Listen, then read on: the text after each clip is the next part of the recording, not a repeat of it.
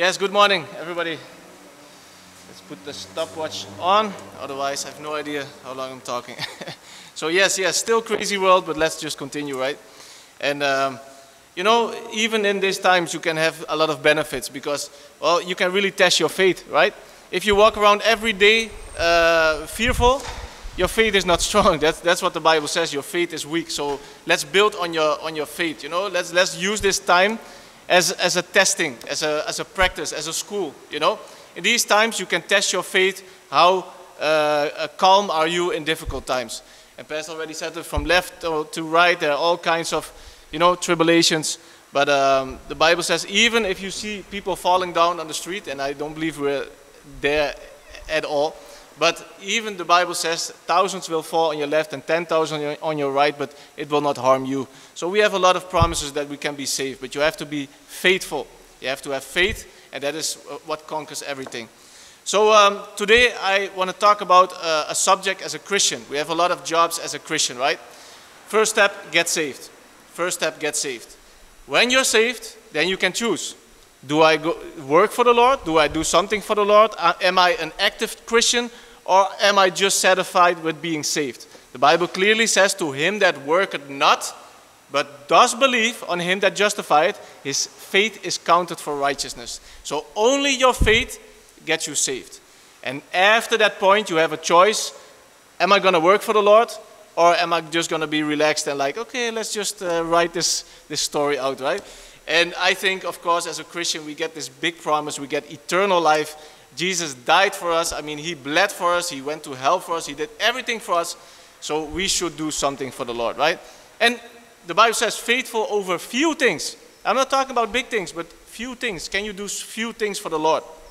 So we have one task, and I want to specifically talk about this task as a Christian this morning. And the title of my sermon is Casting Down Imaginations. Casting down imaginations. This is one of the jobs we have as a Christian. You can choose if you are a partaker of this job. And it's not a fun job. You know, well, it is kind of fun, but you will not make friends with this job. What does that mean? Well, the Bible has a great definition what does mean if you cast down an imagination. Because many people imagine things that are not true.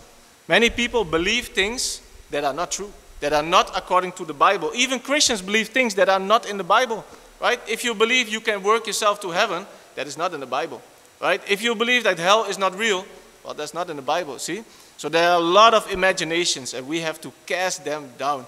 And many times people don't like that because they love their imaginations. So let's start with the Bible. Let's start in 2 Corinthians 10:1. 2 Corinthians chapter 10, verse 1 in the beginning. And we're going to see what this description is of Paul. And he was casting down a lot of imagination. And I want to focus on Paul also this morning. He was a great Christian, a great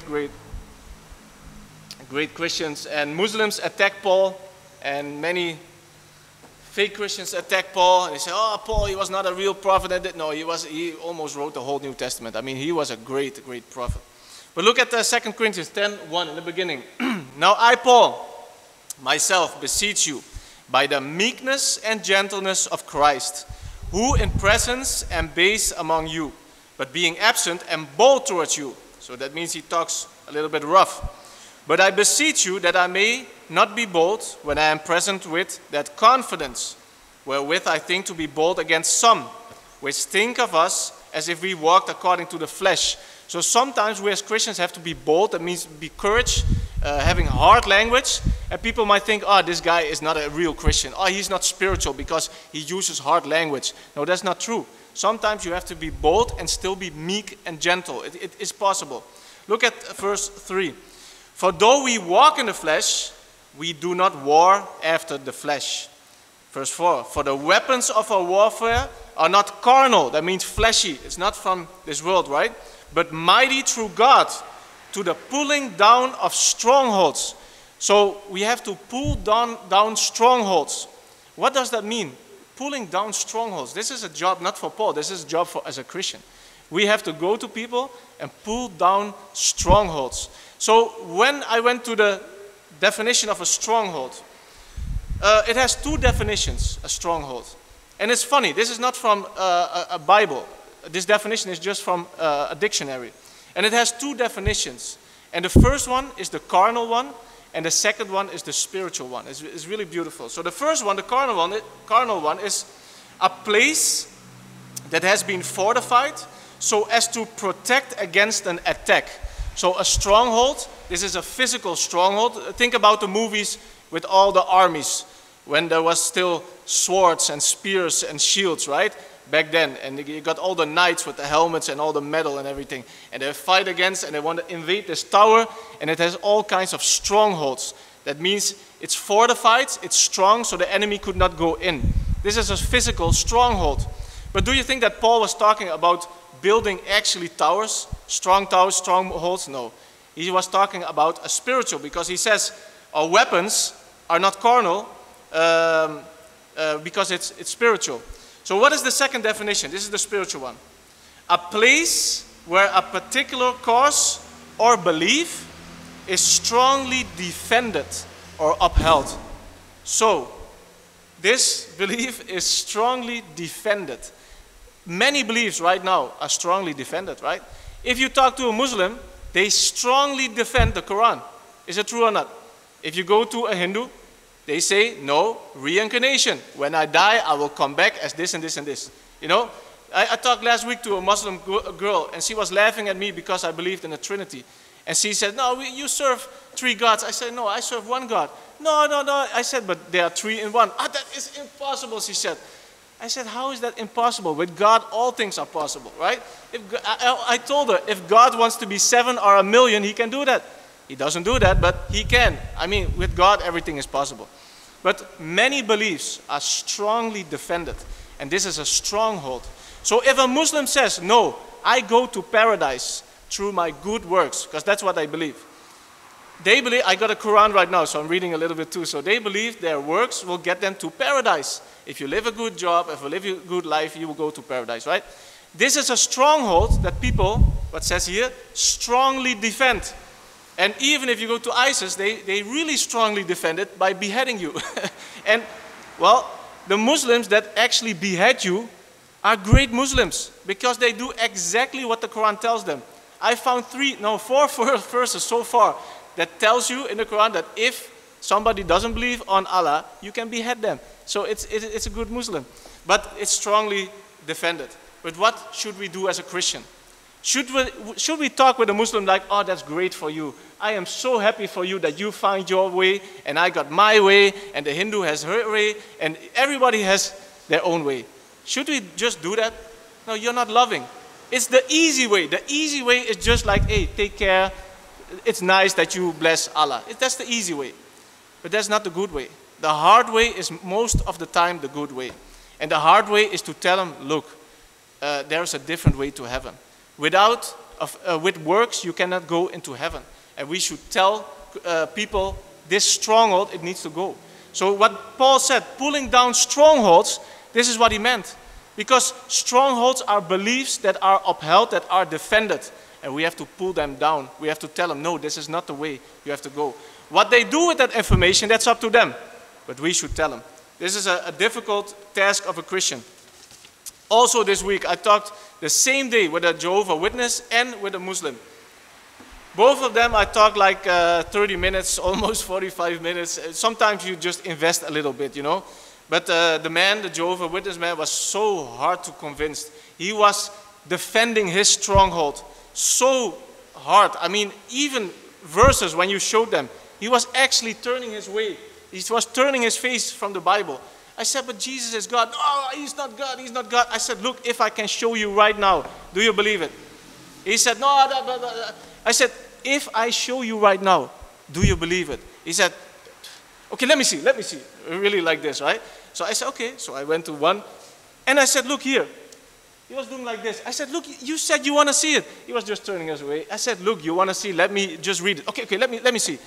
And then I read them, I believe, God was manifested in the flesh or something. Yeah, that's just translation. That's just Greek. That's Hebrew. You know, I said, oh, do you talk Hebrew? No. Or do you talk Aramaic? No. Do you talk Greek? No. But you don't accept this because you know about the translations? People don't want to hear that. They fight their stronghold. They believe this and they don't want to go from that. But you as a Christian, you have a job to tell them. You have to tell them, look, this is not the way. And what they do with that information, again, is their choice. There is free will, and you cannot persuade them. So casting down strongholds is a very important job as a Christian. Because if they die with that same stronghold, they will go to hell. And maybe you can change their mind. And some of them, they will listen to you. Some of them. It's not a lot. But last week I talked also to a Muslim guy, and he was willing to hear. And I got the Quran with me, so I showed him first things from the Quran. Like, oh, the holy book, right? It's just a small little book, but you know. And then they have respect for you, and then you say, no, but the Bible says this, and then you put the Quran back in your bag, and you say, look, but the Bible says this. And he actually prayed to accept Jesus. So that was a blessed day. But most of them, you know, they don't listen. They just don't listen. So also it says here in verse 5. We just continue. It says here, casting down imaginations. So first we talked about strongholds, you know, pulling down strongholds. But then it says casting down imaginations. And every high thing that exalted itself against the knowledge of God, and bringing into captivity every thought of the obedience of Christ. So let's pause here for a second. First of all, pulling down strongholds. Every false religion is a stronghold that is keeping people back to getting saved. Cast it down. But the second thing is imaginations. Now we even talk about people that don't have a religion. Many people don't have a religion. I did not have a religion. When I grew up, I had no religion. And I was proud of the fact that I did not have a religion. You see, that's how I was brought up. I was proud, like, yeah, I don't have a religion. Foolishness. No, I was the fool. But now I know that, no, there's only one way. But many people have imaginations.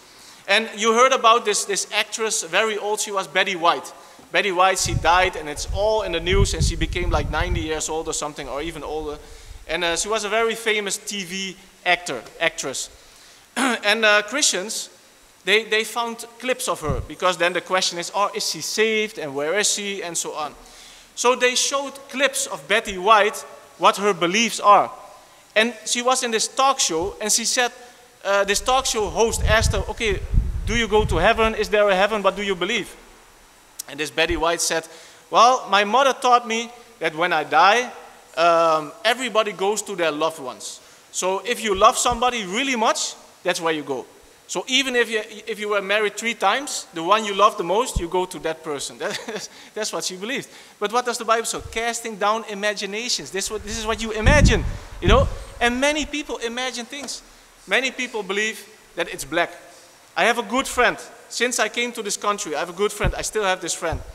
And in the beginning, he thought that if you die, it's black. And he was a Christian. He said, if you ask him, what religion are you? He said, I'm a Christian. But he believed when you die, everything is black. And whatever I said, I was even not a Christian back then. And I told him, no, that is impossible. It cannot be black. So I was already fighting with him about this subject. But everything was black. That's what he firmly believed. But what is that? That's an imagination. So later, very short after I got saved, I started reading the Bible. I started to understand doctrine. I understood what the truth is. And the Bible says clearly, no, there's eternal life. And even if you don't go to heaven, it's not black. You go to eternity, but eternity in hell or eternity in heaven. So then I showed him from the Bible. I showed him, look, Jesus talks about eternal life. He says there are many mansions. And I showed him all the verses. And he was very quickly to change his mind. He said, oh yeah, you're right. I said, do you want to accept Jesus as your Savior and now believe the right thing? He accepted Jesus. And now he believes, yes, there is eternal life, you see. But this is a job as a Christian. First, pulling down strongholds. All false religions, tell them it's not good.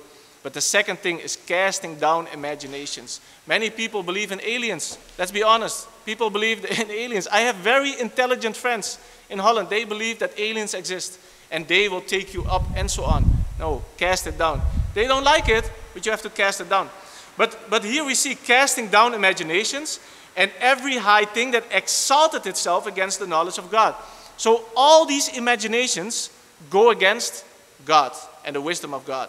And what do we see from Isaiah? You don't have to go there, but when I was reading this, it sounded like the devil. Because what did Lucifer say? He said in Isaiah 14:14, I will ascend above the heights of the clouds. I will be like the Most High. Yet thou shalt be brought down to hell, to the sides of the pit. It's almost the same thing that we just read. Because it says here, casting down imaginations that exalt themselves to the knowledge of God.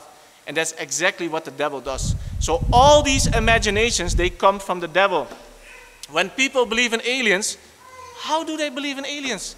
That is from television, that's from movies, that's from books, that's from false teachers, that's from Oprah Winfrey. You know, people like that, they are false teachers. If you are a Christian and you get your knowledge from Oprah Winfrey, look, you have to really repent from that. I see Christians and they have quotes from Oprah Winfrey on their Facebook. If that is you, I'm sorry, I'm going to unfollow you. I'm not going to even check your Facebook anymore. That's wrong. Oprah Winfrey clearly says, no, there is more ways to heaven. Jesus is not the way, she says. So these are imaginations that many people believe. But you have to tell them. You have to cast down that imagination, whatever it is. And you tell them, no, there's only one way, Jesus. Because I was thinking, why do people love this? Why do people love those things? Because there's no judgment.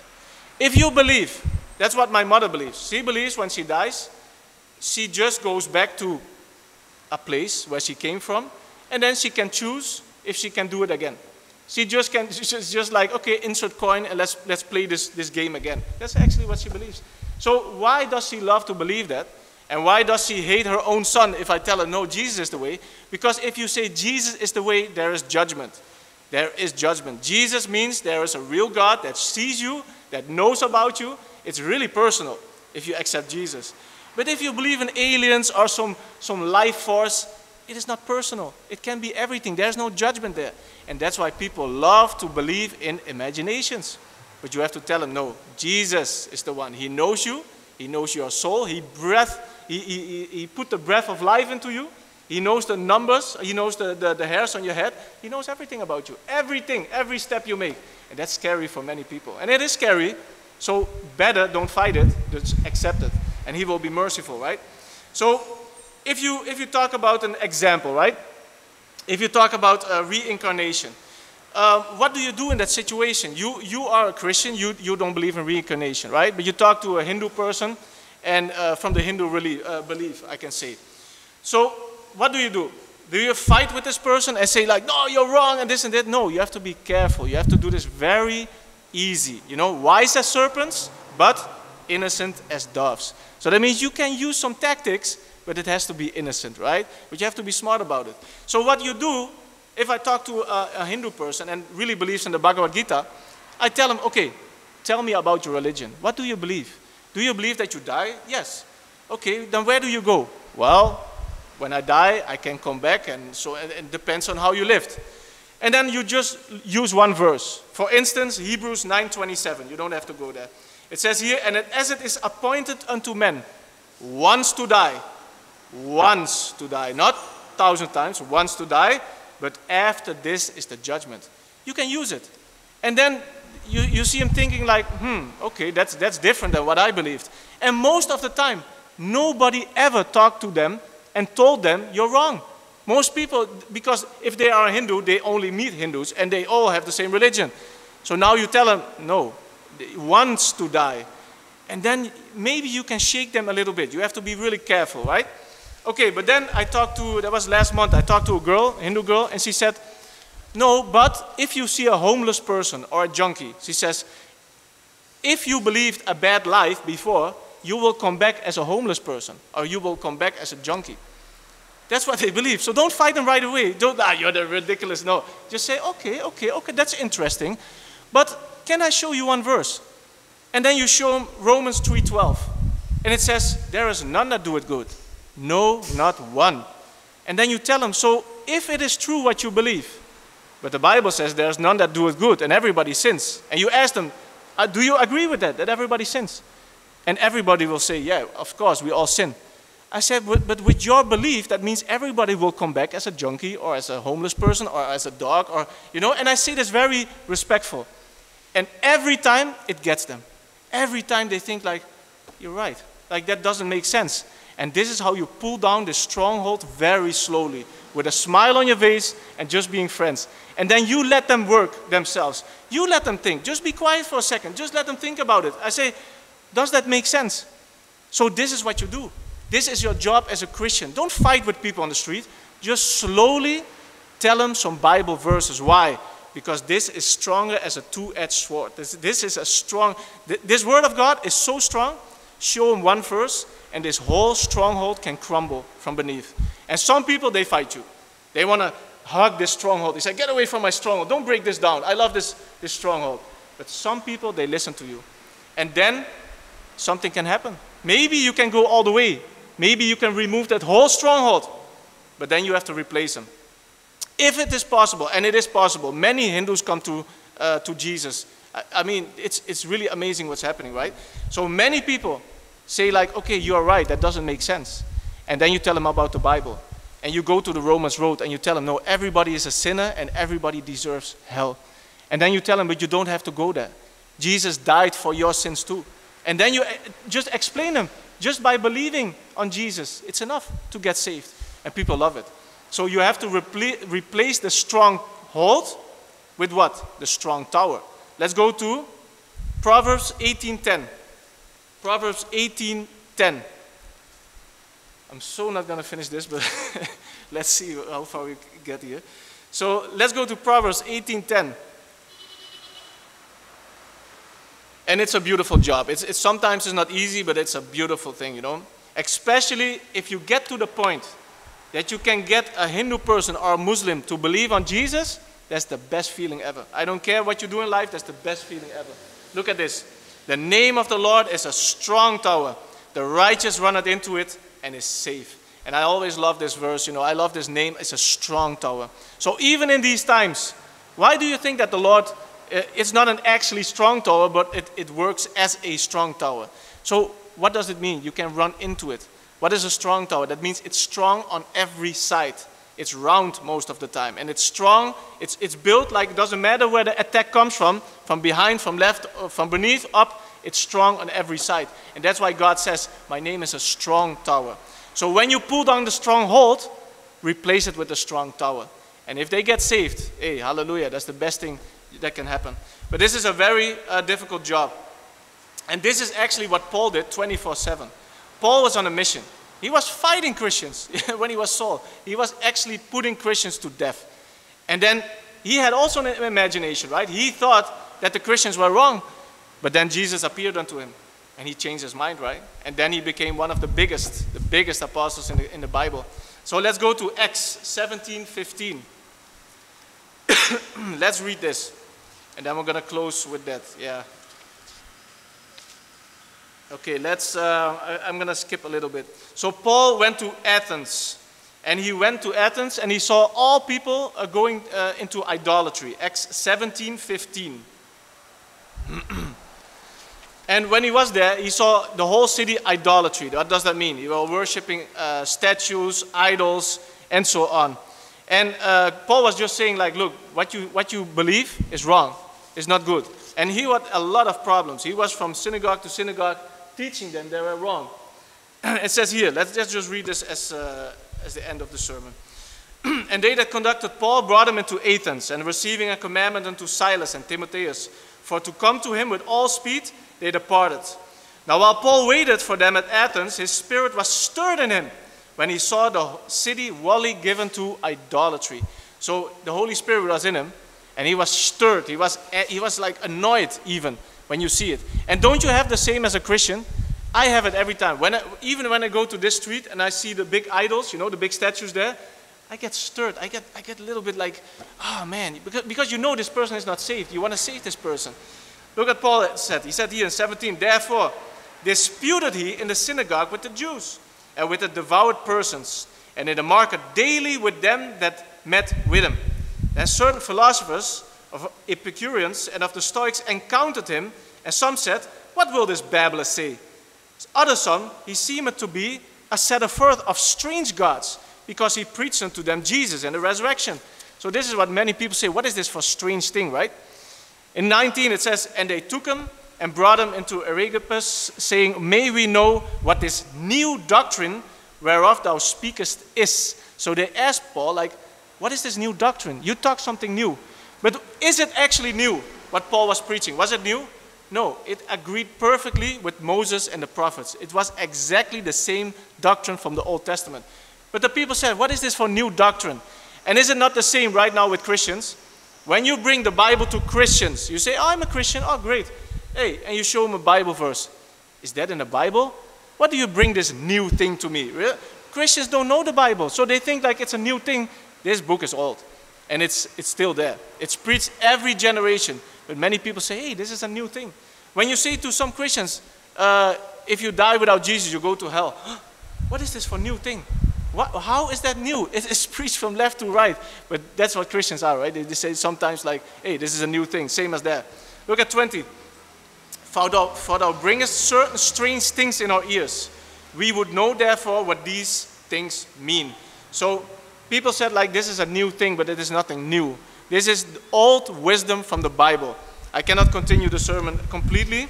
So if you end this chapter, I'm just going to end it here. When you preach these things, like Paul did, he was not afraid of going into a discussion. You know, it's not a discussion, he just said it. But at the end, at 32, it says, and when they heard of the resurrection of the dead, some mocked, and others said, we will hear thee again of this matter. And then so Paul departed from among them, howbeit certain men clave unto him and believed. So what do we see from the Bible? He was preaching every day. Every day he was preaching, and he was telling about Jesus, the resurrection, everything. And what do we see? 3 separate groups. Some mocked. That's what you have. If you're a Christian and you tell about Jesus to other religions or to Christians, some mock. That's just what's happening. Some will mock at you. But it says here, some we will hear thee again of this matter. Some people just listen. Also on the street, you talk to them about Jesus. You say, you want to pray? Not now, maybe in another day. It's the same thing. But at the last it says, and certain men clave unto him and believed. So some people will believe. So I'm going to stop right here. The Bible says clearly we have to cast down imaginations. We have to pull down strongholds. And there are many people that will go to hell. And this is not a laughing matter. This is not a laughing matter. This is serious business. So if you have an attitude that people already set their mind up, that's a wrong attitude. You can change people's minds. You can. Maybe not of most of them, but some of them. Just if somebody talks to you and says, oh, I love God, and you say, I love God, but you know that they believe in a Hindu God, just tell them like, look, but do you know there's only one way? Just tell it friendly. Just tell them. And if they say, yeah, you are Christian, I'm a Hindu, and that's how it is. Okay, fine, but you told them, and the blood is off your hands. So that's a job what you have. So I'm going to close right here. Thank you for listening. Amen.